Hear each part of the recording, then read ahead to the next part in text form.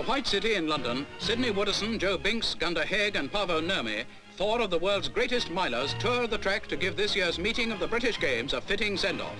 Haag, holder of the world's 3-mile record, chats with Field Marshal Earl Alexander before athletes of 6 nations get down to business. All set now for the 100 yards. American Joe Schatzel quickly takes the lead. Britain's Brian Shenton is close behind. Oluwo, a Nigerian, is there, but Schatzel romps home 5 yards in front of them all.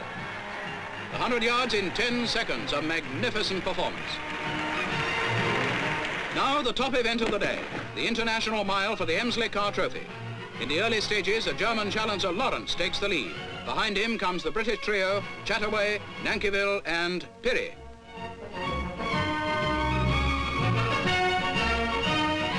Up to the halfway mark, the order is still the same. But watch Gordon Pirie, number 39. He's one of the most expert tacticians in the game, and he's just waiting for the right moment to make his challenge. And here it is. As he comes past Lawrence, American Santee piles on the pressure behind him. It's turning into a battle of the giants.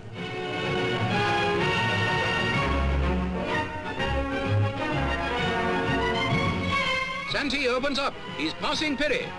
But maybe that's just part of the Pirie plan. They've still quite a way to go yet, and Pirie's matching Santee stride for stride.